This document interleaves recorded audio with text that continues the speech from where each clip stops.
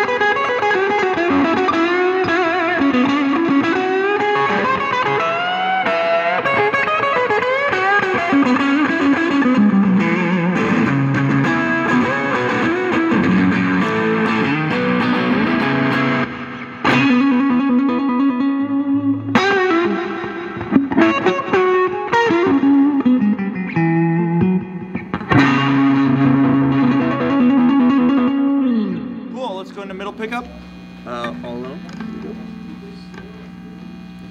Cool.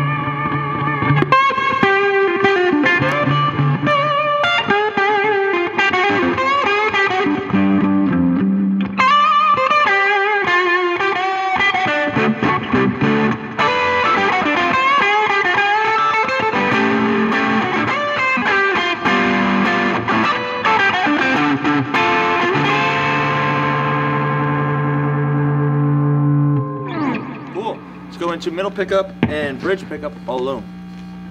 Get a little bit of a Stevie twang. Check it out.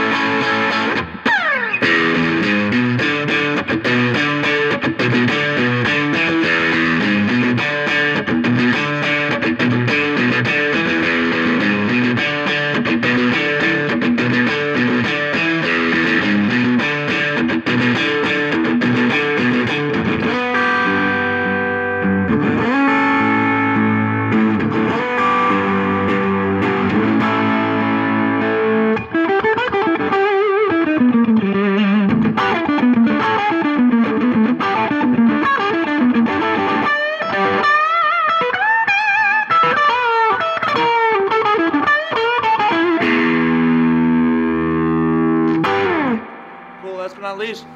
Bridge pickup, wide open. Here we go.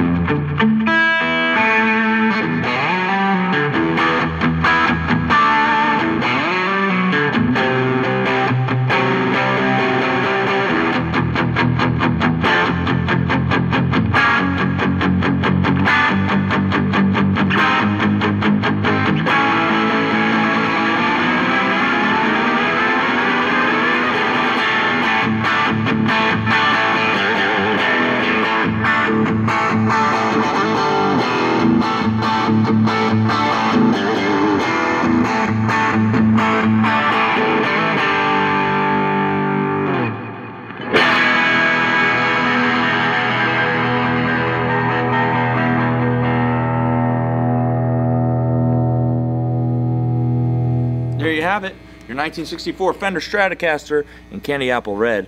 Beautiful example. And thank you guys for sticking around. It's my 200th episode. Like I said, we passed 400,000 subscribers, and it means a lot to us. Yeah, you keep us going. So thank you, and check out all these guitars. And I'm your host, Michael Lemmo. We'll see you for a fresh new week of Guitar of the Day. Bye.